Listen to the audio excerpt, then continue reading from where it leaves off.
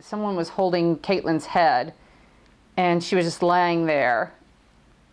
She had no idea who she was, how old she thought she was 9, didn't know what school she went to or anything, and she kept going like this, doing numbers and stuff, and I'm like, what are you doing? I can't see, I'm blind. I didn't ride with her because I couldn't handle it. I was afraid I was losing her. You would lose.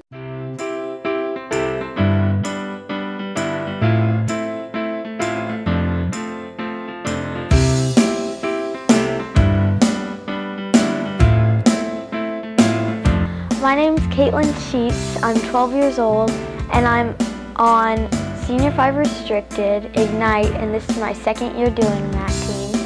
And I'm also on J Pretty, which is a Junior 4 team.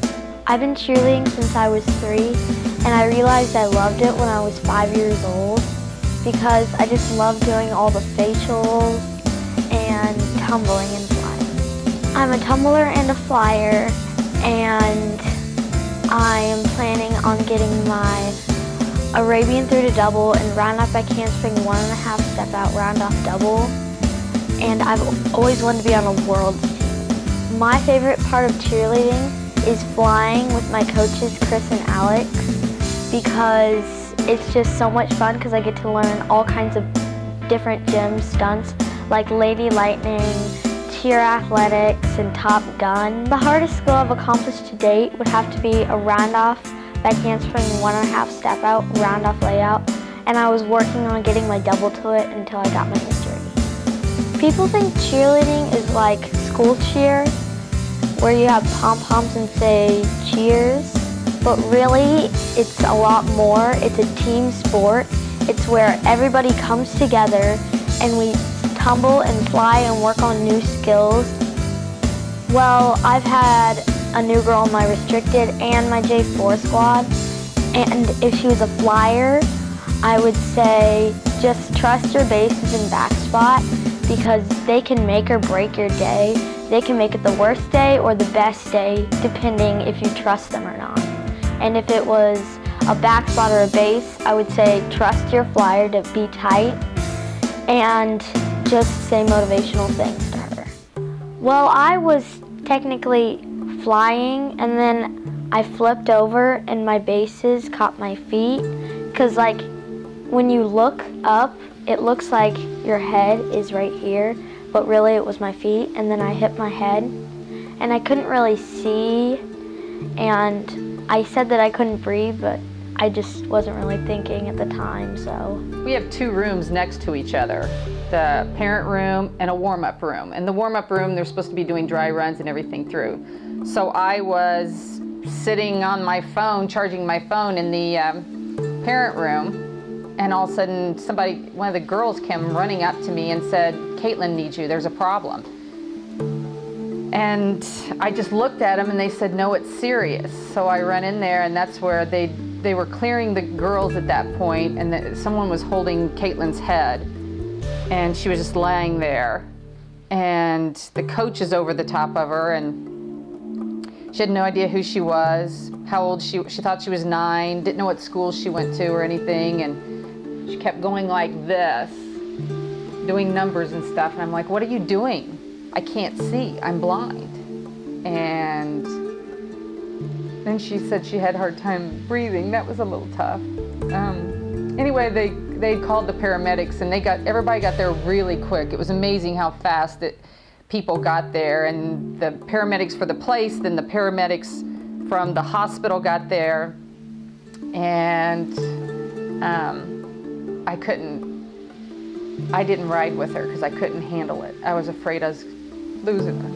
I thought for sure this was a brain bleed, and she was going to be gone because of the things she was saying. And so I had a coach ride with her, not her coach, but a different person ride with her. And then once we got to the hospital, she parked my car and I went in, and Kaitlyn was frantic at that point. I got to get back there. I got to get back there. My team's going to go on. They can't go on without me. I can do it.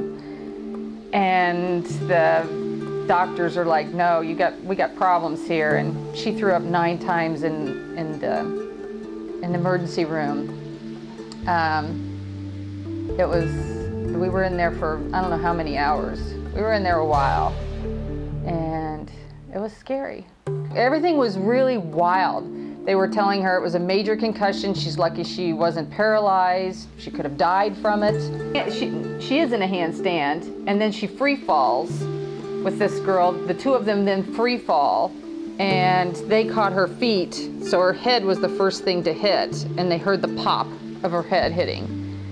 And as the team people said, a couple of them knew she was injured because normally Kaitlyn gets up mad or upset with herself or frustrated, and she just laid there still and didn't do anything, and they knew it was bad.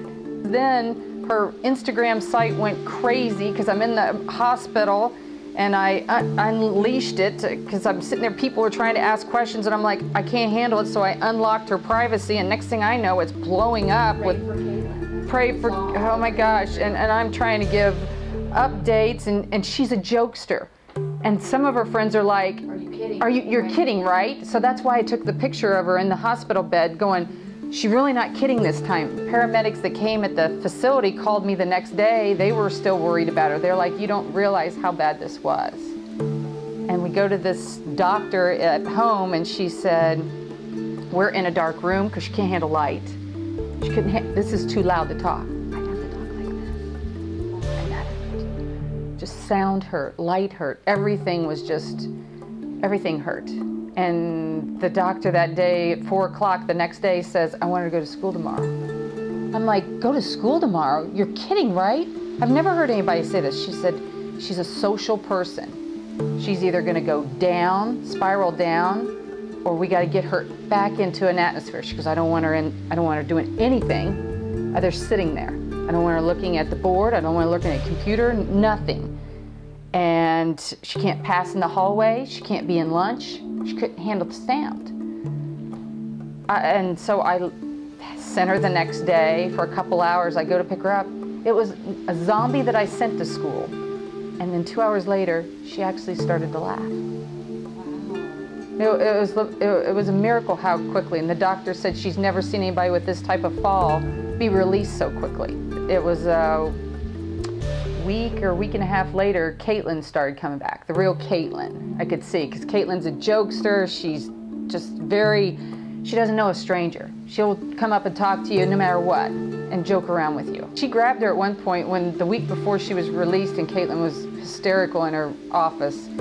Why can't I be released? She grabbed her by the shoulders and she said, you don't understand. You shouldn't be in this shape. I feel guilty going to the gym because there's a couple people, their daughters had concussions, and one of them's short-term memory's still kind of not there. And it's, I'm lucky she's where she is right now. Right. It's a gift. I was just scared because I couldn't see, but now I know how it feels like to be blind, so that's a new experience. When I came back, I thought it would just be easy and I would just get right back into it, but it wasn't that easy. I had to, before I was actually released, I just had to keep on stretching, and then she let me run and condition a little bit. So then I started conditioning, and then my doctor finally released me, and I went back that day and actually had a light class and tumbling, but when I got back into tumbling, my wrist started hurting and I pulled a tendon actually, and that really pulled me back a little bit, but I got through it.